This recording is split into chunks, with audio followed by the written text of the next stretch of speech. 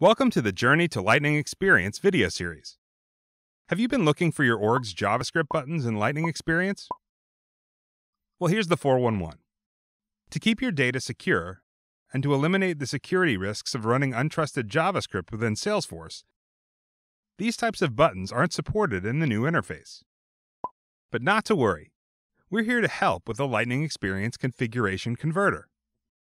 Use this tool to quickly assess your org's JavaScript buttons and automatically create Lightning-friendly alternatives. Let's see how it works.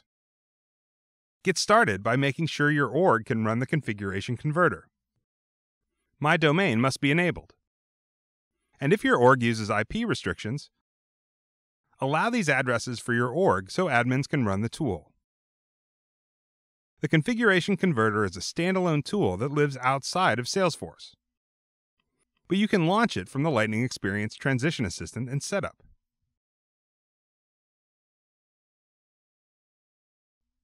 Select the Rollout phase, expand the Adjust Existing Customization stage, then click the Open App button for the Convert JavaScript buttons step.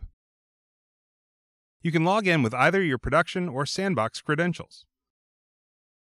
We recommend using your sandbox. Everything you need is on the JavaScript Buttons tab. Start by having the tool scan your org.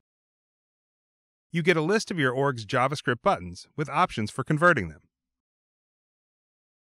If the list is long, the User Impact column helps you prioritize the buttons that are used most often. Now, here's where the configuration converter becomes your best friend. The Conversion Type column shows which buttons the tool can convert for you and what the Lightning-friendly versions will be. For example, looking at the Create Opportunity JavaScript button, you see that the tool will create a quick action to do the same job in Lightning Experience. So let's put the configuration converter to work. Open a JavaScript buttons drop-down menu. You can start by previewing what the tool is going to do. Then make it so by clicking Convert and Deploy. There's no risk because the tool doesn't touch the JavaScript button. Instead, its functionality is recreated to work in Lightning Experience.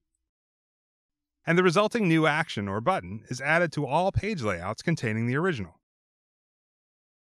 Sometimes the configuration converter only gets you part of the way, or can't automate a solution. Let's look at your options in these cases.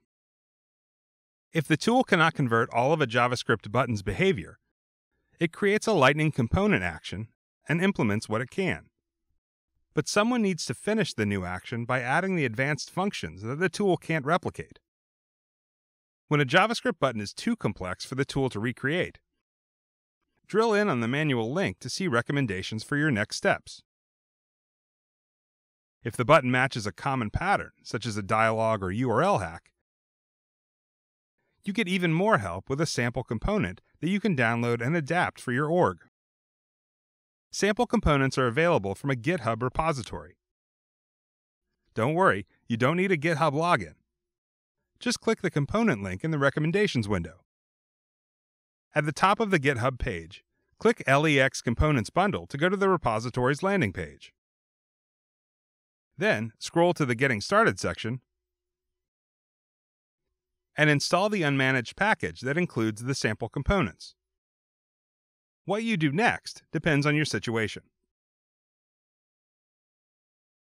If you have Salesforce developers on your transition team, have them modify the sample component to match the JavaScript button.